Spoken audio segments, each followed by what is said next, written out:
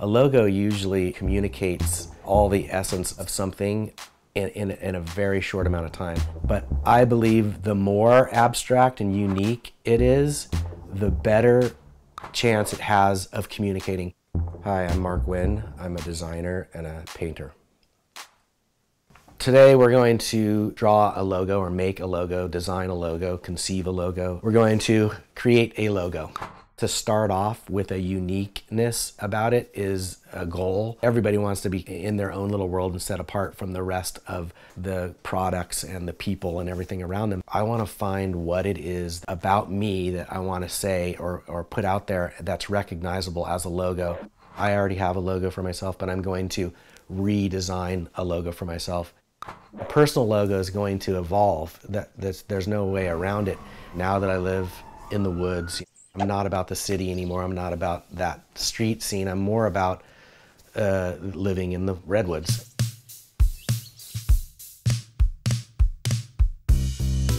Look at all the words associated, and I look at all the things that could be usable in a concept way, and I write those down. The old logo is just, pretty standard. I don't want to modernize it into like all these things here. There's an owl that, as I work at night, is constantly going, hoo, hoo, hoo. I want to work that into my logo as it exists now.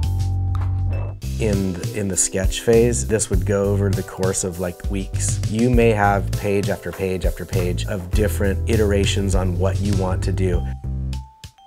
Something kind of moves you within it. You're like, okay, those 4 from the 20 that you draw in pencil, those 4 I can take to the computer. There's a couple ways you can do that. If they're complex and there's really some subtleties and you nailed it with the pencil drawing, you can take a photo with your phone and just put it on Adobe Illustrator and then trace it. Or what I do often is I just redraw it in Illustrator.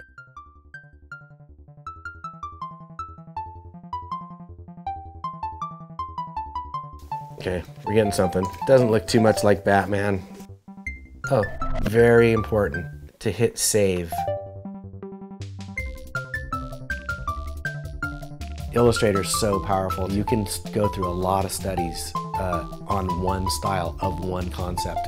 And so I usually blow that out in a straight line. I draw it from left to right, and I start with the first concept logo I did, and then I'm like, oh, if I made the eyes more glowy. So I go to the next one, and I fix just that aspect. I'm like, oh, the shape is kind of clunky. So then I go to the next one, I fix that.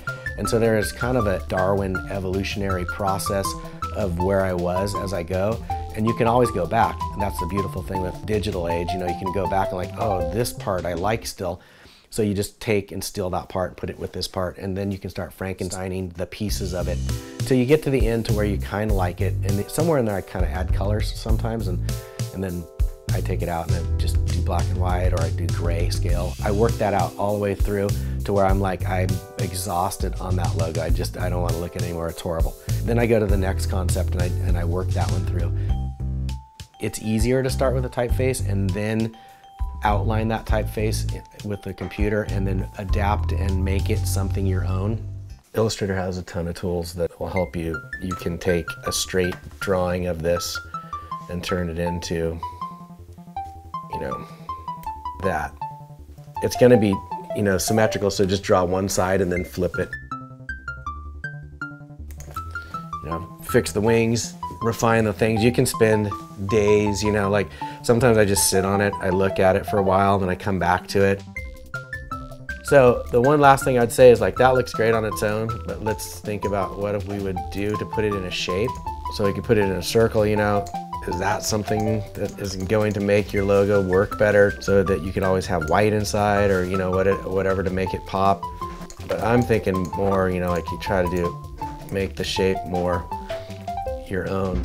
There is no right or wrong. Everything is right. There's only, in the end, are you happy with it? If you're doing it for yourself, that's the only thing that matters. Now go out there and create a logo about yourself and share it with KQED Art School. I'm sorry, I can't say KQED Art School. There.